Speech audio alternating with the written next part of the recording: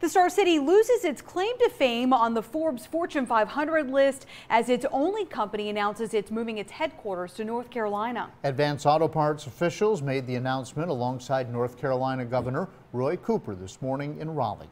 10 News reporter Rachel Lucas spoke with company officials. She's live in the studio tonight with more on that move. Rachel, what's it mean for our area?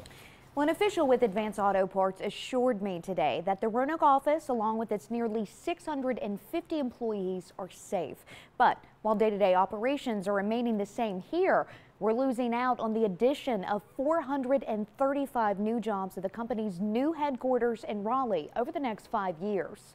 After more than 85 years in the Star City, Advance Auto Parts, founded in Roanoke, made the announcement Wednesday morning it would move its headquarters to Raleigh, North Carolina. Governor Roy Cooper boasted about the move on his Facebook page. The decision came down to business. Advance is looking to create a new technology and e-commerce sector, prompting the addition of 435 new jobs. Raleigh and Wake County's offer of a $10 million incentive package topped what Virginia offered. It became clear to us that the North Carolina offer was better, not only financially, but in terms of just the pool of technology talent in the Raleigh area. The headquarters namesake came with the deal. Daryl Carr, a spokesperson with the company, said the CEO and many top executives are already there, but he assured us Roanoke's more than 600 jobs are staying in its founding city. So the Roanoke office will not be closing, no jobs will be impacted, and that it goes for our Richmond office as well. Advance is ranked number 293 on the Fortune 500 list. While the move won't change its rank, it will no longer be headquartered in the city where it started.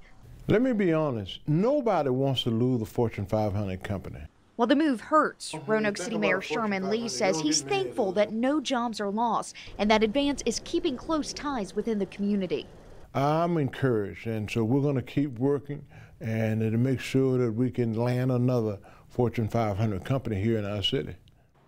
Mayor Lee, as well as officials with Advance Auto Parts today, wanted to stress for Roanoke not to panic. Again, that other than the headquarters designation, day-to-day operations here are remaining the same. Lee went on to say that he appreciates the company's charitable giving to the city, as well as their investment here in our community. In studio, I'm Rachel Lucas, 10 News, working for you.